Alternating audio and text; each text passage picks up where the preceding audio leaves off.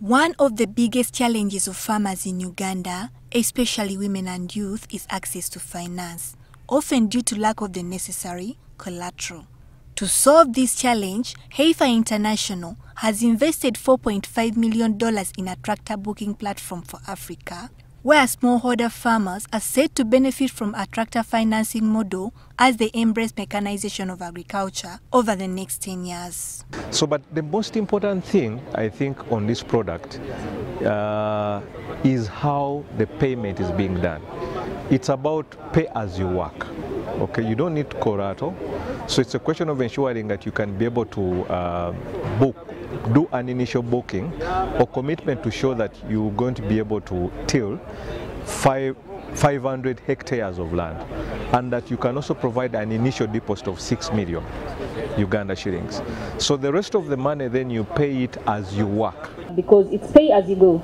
So unlike traditional banking, where I'll tell you, you take this tractor, it's $40,000. Every month you pay me $50,000. I don't care where you get it from.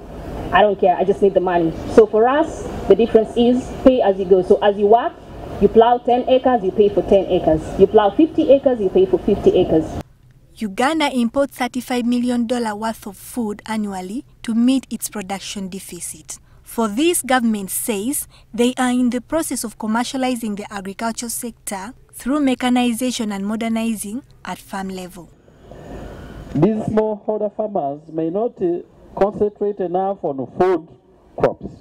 So we want to mobilize the large-scale farmers to grow food for this country, and we want to establish food reserves where government will buy the food produced by these large-scale farmers and put it in the silos across the country, so that if there is a scarcity, then we can release that food to the general circulation. This is a private sector-leaning attempt at agriculture mechanization in a situation where most of the efforts have until now been largely championed by government. Betty Ndagire, NTV Business.